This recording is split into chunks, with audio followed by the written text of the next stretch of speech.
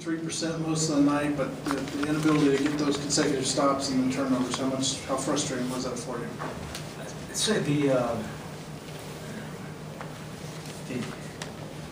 turnovers kind of got us behind a little bit, especially the first half. Gave up 59 points. A lot of those were off our turnovers, and we've talked about it. We'll continue to address it, and hopefully we'll continue to get better and not worse at it.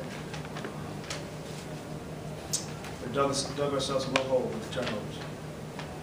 Coach, Jameer didn't play at all in the fourth quarter. Was he hurt, or was it just a matter of playing matchups with Vaughn? No, he was not hurt.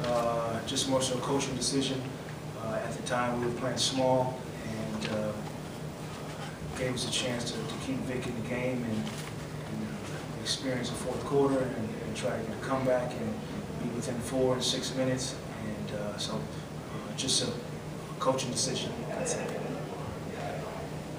Jacque, you haven't had the chance to study the film yet, but what did you see with some of Victor's turnovers? Was he going for a home run play? Was he just confronted with effective defense? What did you see there?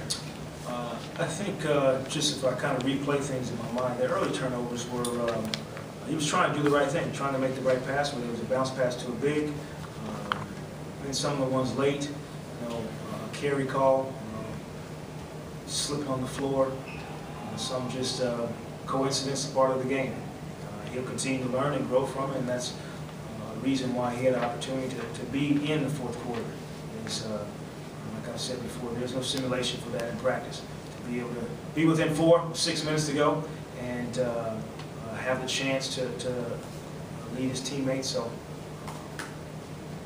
some good things still tonight. Coach, you guys gave up 17 fast break points in the first half and only gave up 4 in the second half. Was that one of the talking points in the locker room during halftime? Well, a little bit it was, but a lot of it boiled down to turnovers. Those turnovers early put us in a position where they were capitalizing. They were turning us over and scoring on the other end. I think we only had 2 turnovers in the third quarter, and so that was big for us to have a chance to get back in the game. It was a direct correlation of us having a chance to score and get back into the game. Coach, in that fourth quarter, you guys did a great job getting Dallas into foul trouble. I think you had him in the penalty situation about 8:45 to go. But it was a kind of a double-edged sword where you had 12 free throw attempts, but it kind of ruined the flow of your offense. You only had about 2 field goal attempts until about a minute left in the game. I think you give them credit. We had some decent looks. Coach Carlisle, he mixed it up and went zone on us a little bit. I tried to counter and fouled one way to try to change the tempo of our game to our advantage. DB ended up making 3 foul shots out of 4. So but we played the percentages, and he did a good job. Carlisle did of going to zone and not letting us capitalize on the bonus.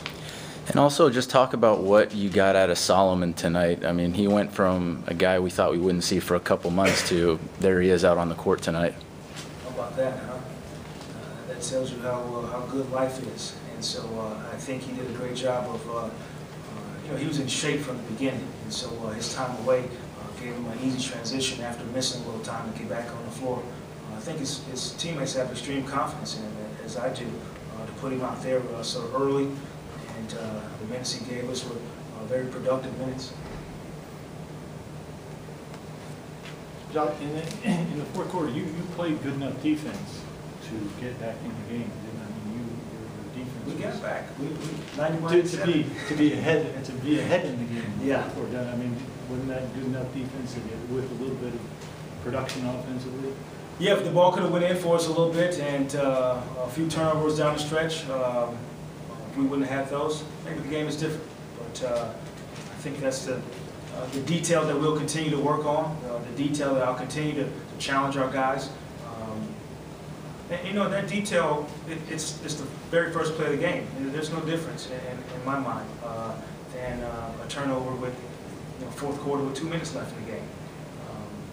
Being able to value basketball and see how important it is, whether first quarter or fourth quarter.